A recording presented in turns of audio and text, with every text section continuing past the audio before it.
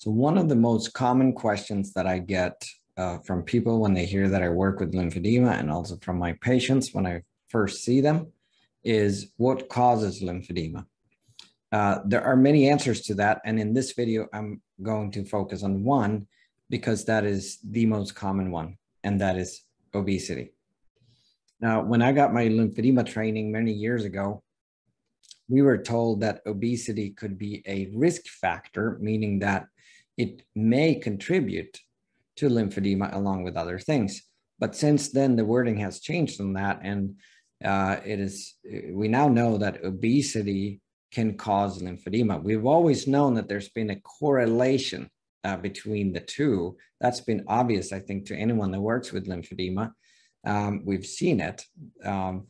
But now that we're learning more about how the lymphatic system works, and we can see that the obesity may actually not just be a correlation, but even a cause in itself. And I've seen that in my experience, where I've seen many patients that really didn't have a lot of other things in their history that could explain it. So bear with me. I'm going to show you some PowerPoint slides and try to explain the connection between the two. Go. So we're going to talk about obesity as a cause for lymphedema, but I'll tell you what some of the other common causes for lymphedema is. It can be caused by surgery, venous insufficiency, and I'll have another video on that coming up. Insulin resistance, and I'm going to make a video on that too. And also can be caused by cancer treatment. So there'll be other shorter videos on those topics, but today we're gonna focus on obesity.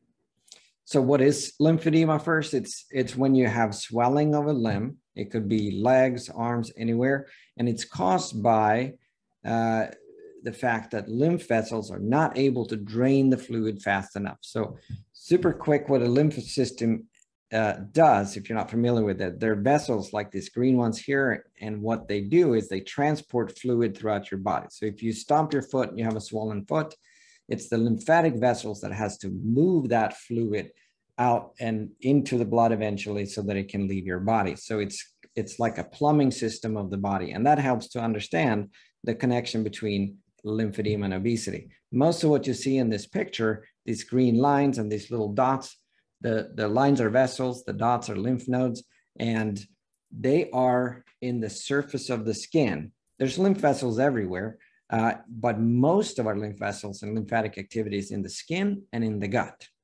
So now you might begin to see where it may connect to obesity. So, and the thing with obesity and lymphedema is that they're a little bit of a downward spiral, you can say. One causes one, and then that causes the first one. So when we have obesity, when we have excess body fat on our body, that causes lymphostasis. That means it causes the lymphatic vessels to not move fluid as good as it should through the system, so fluid backs up. When fluid is backed up, meaning you have lymphedema, that signals the body to store more fat around that swollen limb. And they've seen this, for example, with people that have swelling in just one limb. So let's say the right arm has lymphedema, maybe for a different cause, surgery or something, the left arm doesn't. And then if you do a cut through and you were to look at that arm, you can see that there's more body fat in the swollen arm as well. So having lymphedema causes more fat accumulation in that limb that has the swelling. So it works both ways. So why does obesity cause lymphedema? One of the reasons is simply mechanics. So if you have a soft plumbing system, they're like little rubber hoses that's supposed to transport fluid. Like, if you kink a hose, it's not going to flow very good. Or if you put a lot of pressure on a soft hose, it's not going to flow. So when there is excess weight, and if you have folds, or if there's a lot around the abdominal area, for example, if you lie flat, the weight of that is going to pinch off in some very critical places for the lymphatic system. So part of it is just simple mechanics. Inflammation often comes with obesity, and inflammation overloads the system. So not only now do we have a system that has a hard time moving fluid, but it also has more fluid that it needs to move, because the lymphatic system is very much involved in removing inflammatory stuff. It's not just water, but it's all the other stuff that needs to be removed. Like I said, if you stomp a foot, there's going to be some inflammation, and the lymphatic system needs to be able to move that. So if you have inflammation, which you are more likely to have if you're overweight, then the lymphatic system becomes overburdened. So now you have a system that doesn't work as good, and it has more work to do. Venous hypertension is often also correlated with obesity. So now we add that to the mix. And like I said, I'll do another video on that, but that is the second biggest cause of lymphedema, but after obesity, but they often come together. Often, if you depend on how obese someone is, obesity usually causes someone to be less active. And that's another one of those cycles. If we're less active, we're more likely to be obese. And if we're obese, we're less likely to be active because it's more difficult to move. And the lymphatic system needs muscle activity to function properly because, and again, that's mechanics. A muscle that moves manipulates and massages the lymph vessels, and that keeps that fluid moving. So if we're more sedentary, the lymphatics aren't going to move as fast through our system. And then another topic is insulin resistance and diabetes, which is really kind of a root cause for many, many of the chronic illnesses that are very common in America and in the Western world. And it's very much correlated with obesity. So that also contributes. And insulin resistance in itself is also, you could say, bad for the lymphatic system. There'll be another video on that because that's a topic of its own. So, and I mentioned that then you get that spiral where having lymphedema then causes more fat accumulation in that limb. So I know that's sort of a sad story. It's a story of a downward spiral. So I want to end with an upward spiral, because I always want to leave hope at the end of these videos, because there is hope. These things are not irreversible. If we are spiraling downward, it is also possible to spiral upward. So what can we do if we have obesity and lymphedema?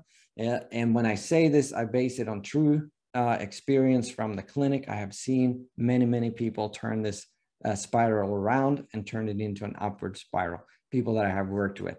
And so I believe it's possible for you too, but it's not easy. It takes a lot of work. Step one, you have to find a good lymphedema therapist that can work with you on reducing the symptoms of the swelling. We got to get that swelling down, because the swelling can cause many other problems like wounds, infections, draining, all kinds of things. So that's our acute approach, is to get the swelling down, and a good lymphedema therapist will know how to do that. The main ingredient of a good lymphedema therapy program is compression. If you find a therapist that only wants to massage and doesn't want to use compression, then go look for another one. Step two, you got to maintain that swelling. So a therapist can help you bring the swelling down, but you will have to keep that swelling down. And again, the number one ingredient in that is compression.